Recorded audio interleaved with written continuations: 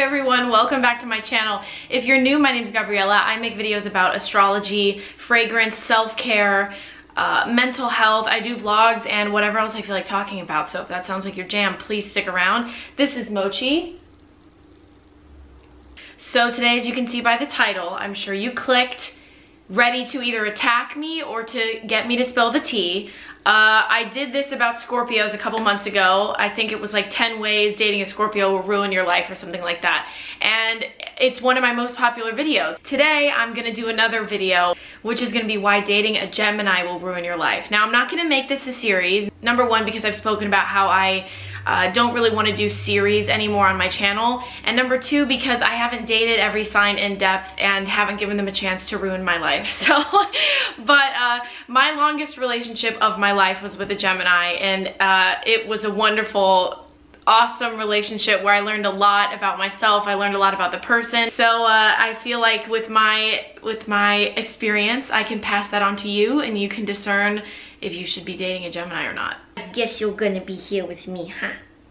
I guess you're gonna be here with me during the video. So number one, if you don't end up with this Gemini forever, you will be very spoiled by their really clear, consistent communication.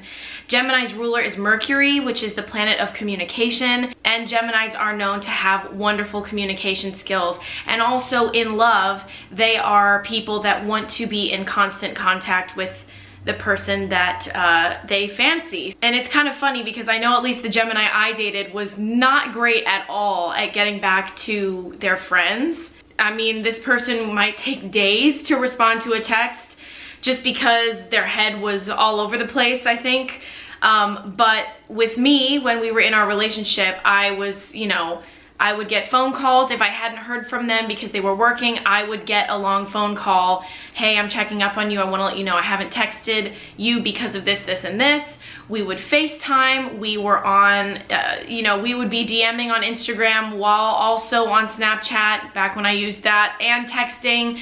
They are very, very much communicators. So you will get used to partners who communicate with you, which is, I think, what we all should expect, right? But it's not very common, as many of us know, or at least clear communication. Someone clearly saying what they want, what they're looking for, someone showing you through their actions how they feel about you. And I think with a Gemini, I mean, if the communication is consistent with them, you kind of know where you stand. And if you don't, you can ask. So after dating a Gemini, you will be pretty spoiled when it comes to communication. Not to say that that's not how communication should always be in a relationship, but again, it's not very common these days, especially in the times of ghosting and leaving people on red and whatever. So they might make you feel a little bit needy in your next relationship because you expect that level of communication, and some people just can't or don't know how to do that. Oh, this is a big one. This is a really big one when you date a Gemini. No one will ever be as funny. No one will ever be as funny. In a relationship with a Gemini, typically, okay, say we're not looking at the whole chart, but typically when you're in a relationship with a Gemini and it's a fairly compatible relationship, you are going to be laughing more than anything else.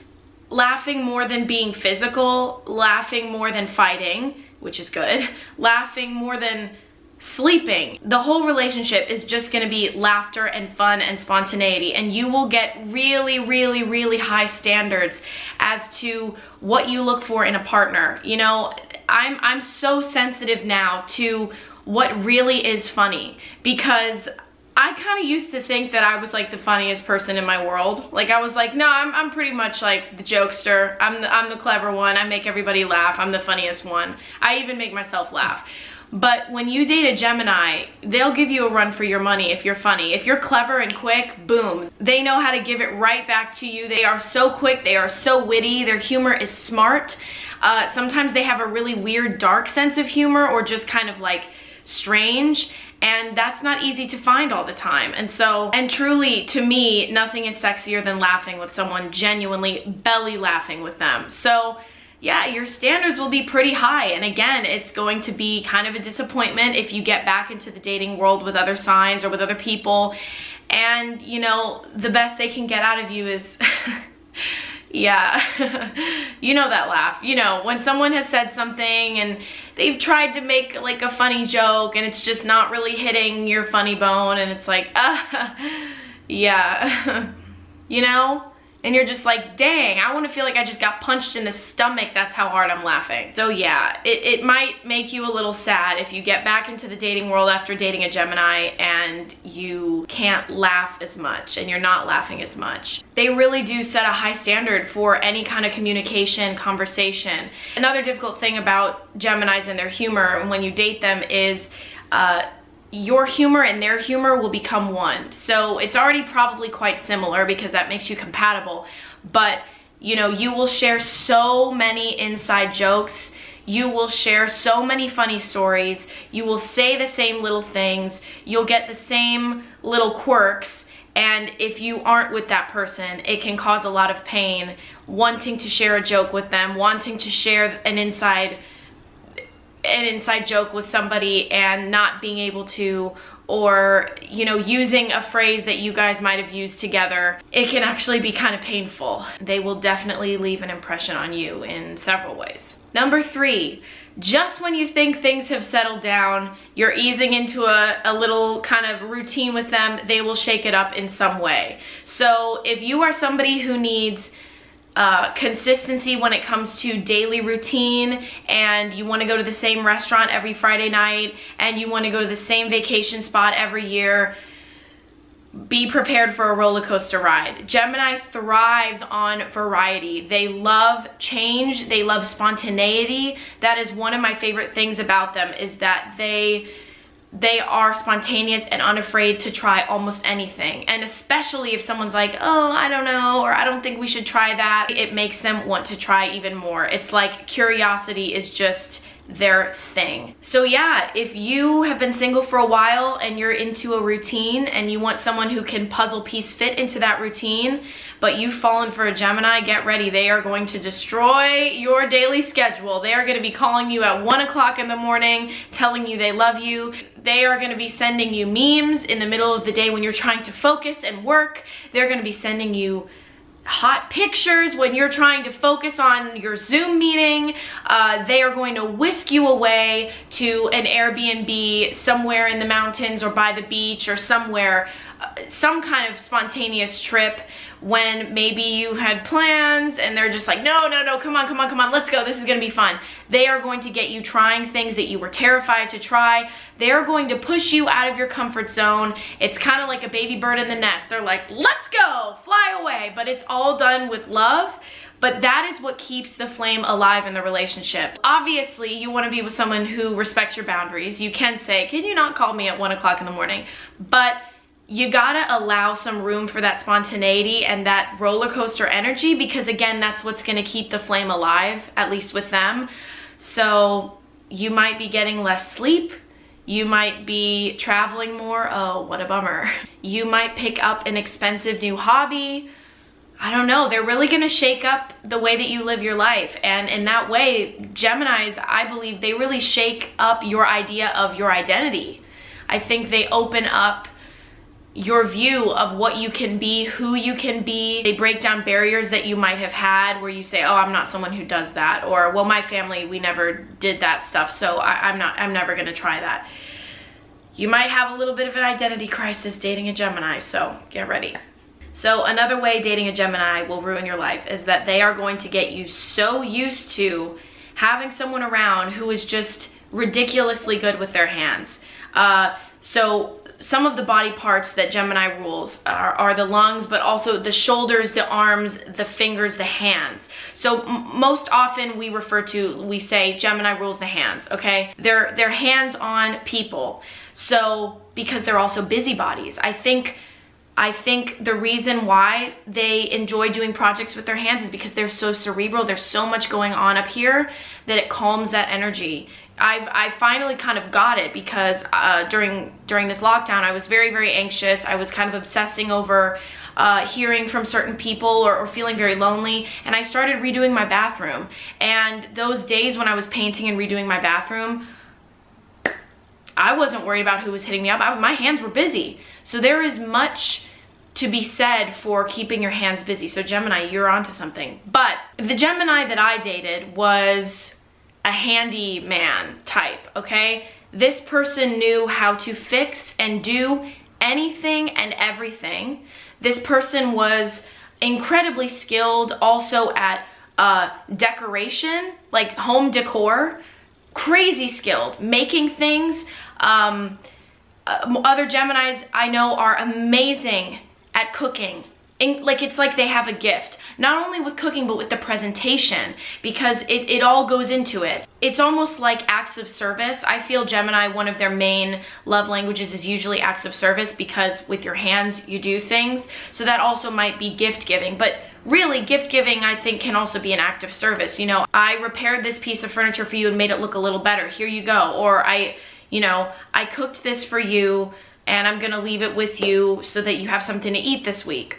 Not all people love that way at all. And you will eventually realize, you know, the longer you date this person, you're gonna have everything fixed in your house. You might be eating delicious meals. They might be cleaning your house as something that they do for you to be kind. And what's hard about that is not only do you learn to depend on them for those things, but also within your own space, you will look around and see things that remind you of them. So you run a risk, if you don't end up with this person, that their little marks are in your home or around you, artwork they've made you. The Gemini that I dated made me a desk. Literally, I mentioned that I wanted a desk and they found a desk, redid it. It was in the mid-century style that I wanted, and that was a present, was they made me a desk. They might have given you a little tattoo or helped you dye your hair or cut your hair. These little physical things as human beings are actually, they can be quite painful, even more than thoughts. Little things that are left over from people. I'm sure you know this if you've dated someone and you've had to get over a breakup. So when it comes to being spoiled by their skills and their generosity and the things that they'll do for you, you also run the risk of that being so much a part of your life and your space that it's a reminder that maybe you no longer have them. Here's a funny one, but it's true. You will constantly be exposed and involved in gossip, even if you don't want to be. It doesn't mean that this Gemini, I almost said Libra because Libras are different with gossip, but it doesn't mean that the Gemini is the center of gossip. They're not always the ones at the center of drama, but they are up to date on all of the tea, and if you're their best friend and their partner, they've got to spill it to you. So you are probably going to have to sit through a lot of conversations about what's going on in the office, the drama, what's going on with the family drama, what's going on in the friend circle, did you hear this, did you hear this? And some people just aren't into gossip at all, and some people just don't care and don't like it. But a Gemini kind of thrives on gossip, and that is not everybody's cup of tea. Hot tea is not everybody's cup of tea. So just be careful. Just be careful. Make sure there is a level of trust between you guys, that gossip is not going to get out from between you two. And yeah, if anything, if you trust this person, just keep it between you. So as I mentioned before, Geminis are known for communication. And so if you are someone who enjoys your privacy more than talking about your feelings or talking about things, and you're someone who walks away, if you're kind of an avoidant type, and you don't really like confrontation or, again, talking about things, you'd rather sweep things under the rug or just kind of feel out the energy, you're gonna have trouble dating a Gemini, because Geminis, they have to talk things out. If they don't, they become either very resentful or just they don't know what's going on inside of them. I don't find them to be like terribly resentful, grudgy people. It's more just like, I don't know what's happening. And I have known Geminis with Earth in their chart especially to take a lot on. They start bearing a lot, but because they're not expressing and all of this is closed, they are like, I'm losing my mind and I don't know what to do. And they might pour themselves into activities with their hands. They might get really into their work or something like that. Or they might turn to some self-destructive habits to sort of feel better. But in the end, it's so simple. All they need to do is clear that pipe, you know, let it out. And so if you're in a relationship with a Gemini, you are going to have to either continue healthy communication with them or learn how to communicate. And for many people, it's a new language. It really is, because if you've been taught to kind of suppress emotions, it's something that's very common. You'll run into issues trying to maintain a relationship with a healthy Gemini. If you try to ignore them or give them the cold shoulder, or if you're being passive aggressive, they'll call you out. They will call you out. They're not going to live in a home where you guys are not talking for days, or where you are acting like things are fine and they know better. They're not thought to be super emotional and like psychic, but they really are incredibly intuitive, because as the communicators, they pick up on little things in your face, your body language. They're almost like, it reminds me of like a bird-like energy, or like deer, you know, in the forest, where they pick up on everything, or like motion sensor cameras or something. They're like hyper aware of your reaction, especially if they care about you.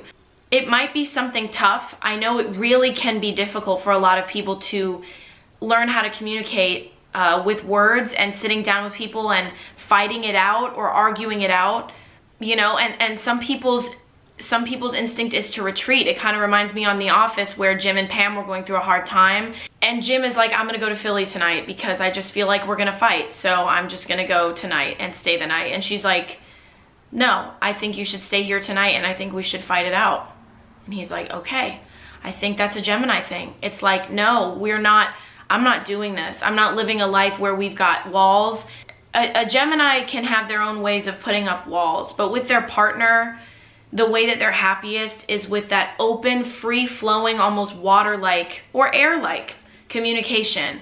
So if you really want to make it work with a Gemini, you are going to have to learn how to do that. And the reason why I included about ruining your life is it's another way of reinventing yourself, reinventing your life. It's going to ruin your life as you know it if you haven't lived like that, because guess what? You're not going to be able to hold your tongue when that family member says something unacceptable. You're not going to be able to tolerate abuse and unkindness from your coworkers. You're not going to ever accept being in a relationship or a friendship with someone who ignores you or gives you the cold shoulder or is passive aggressive. Learning healthy communication, though, is the most valuable thing you can do when it comes to being a human being who lives a life filled with relationships. Get ready, because you will be called out.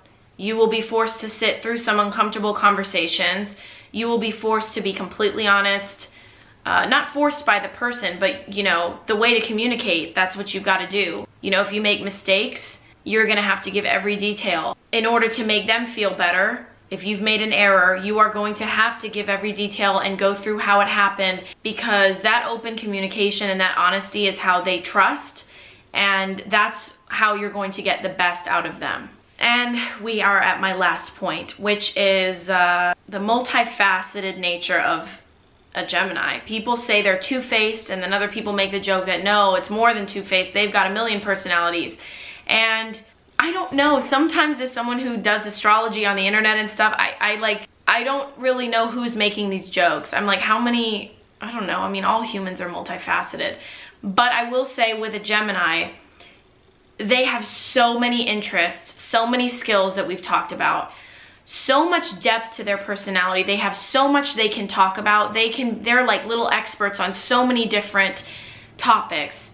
They are just endless sources of joy and entertainment and humor. Geminis, they can often be perceived as shallow or spacey, but it's rarely the case. They've got layers and layers and layers and layers, and like I said, they do build walls with certain people, so it really just depends on if they're going to show you that side or not. But when it comes down to really knowing a Gemini, you will understand the true complexity of other human beings. You know, we know ourselves to be complex because we know all of our thoughts and all of our traumas and all of our experiences and all of our maybe various masks that we wear, but it's very hard to perceive someone else that way, to perceive someone else and think that they could be half as complex as we are. Well, because we're not living in their bodies, but many people, most people are, but Geminis especially. Now, although human emotion and all humans are complex, I will say not everyone is deep. Not everyone is really that deep. You know, there's that quote, people can only meet you as deep as they've met themselves. So sometimes I've met people and I'm like, why am I not clicking with you? Why can I not get any deeper than these 3 topics and these 3 activities? And I don't feel like we're just running in a hamster wheel, because it's just, you're running in a hamster wheel because if you're on a road, the road would stop. It's a dead end. There's not much more there, at least with this person and you, they're not giving you anymore. With a Gemini, it's endless. So you are going to have this expectation that people can meet you deeply, that everybody can offer you that spontaneous, beautiful, multifaceted energy, and it's not always the case. And so if you move on from a relationship with a Gemini, you will surely, if you date around, find yourself disappointed by the lack of depth and the lack of engaging conversation that you might not find with other people. But I think the most wonderful thing about that is that you realize and you learn firsthand that not everyone is what meets the eye, that you truly cannot judge a book by its cover, and you can bring that into every relationship in your life. I think that's a beautiful thing. Being cognizant of the fact that others have depth too, and there's more than maybe the first or second judgment you have about them, and treating them as such, treating them as complex human beings that make mistakes and have different personalities and might surprise you at any moment. People feel that and appreciate that, and I think it makes your world much more colorful and exciting to live in as well. So if you are about to date a Gemini, you're dating a Gemini, you're thinking about dating one, you're thinking about whether or not to date one, I hope this video helped. I always say I would never, ever, ever let astrology get in the way of love. The heart knows better, you know? If your heart feels like there might be something there, go for it. Life is short. Life is so short. So buckle up. It's gonna be a wild ride. But I hope you guys enjoyed this video. I will talk to you in my next one. Love you very much. Mwah!